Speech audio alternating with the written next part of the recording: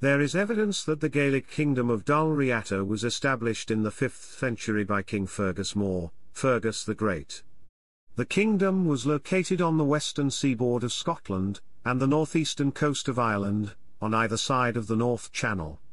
It consisted of 4 main kindreds, each with its own chief, Cenél nGabráin, based in Kintyre, Cenél nÓengusa, based on Islay, Cenél Loairn, who gave their name to the district of Lorn, and Cenél Comgaill, who gave their name to Cowal.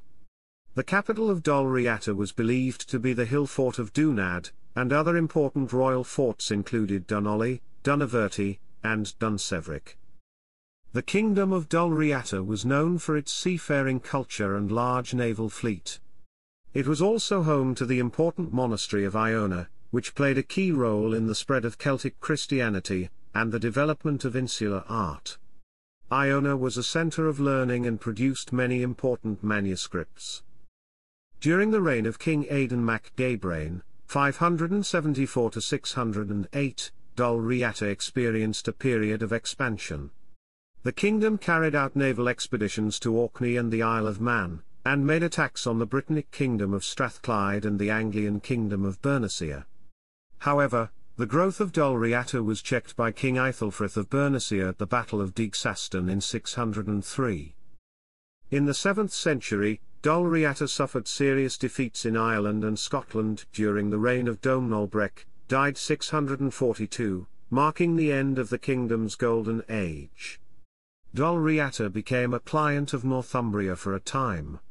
In the 730s, the Pictish king Angus I led campaigns against Dál Riata, and brought it under Pictish overlordship by 741.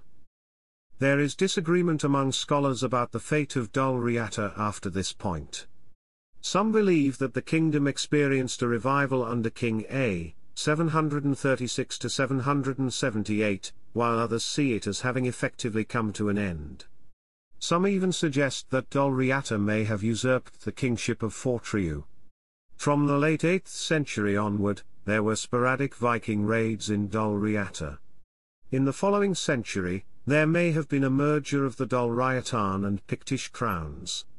Some sources indicate that Kenneth mac Alpin, was king of Dál Riata before becoming king of the Picts in 843, following a major defeat of the Picts by Vikings. The kingdom of Dál Riata eventually merged with Pictland to form the kingdom of Alba.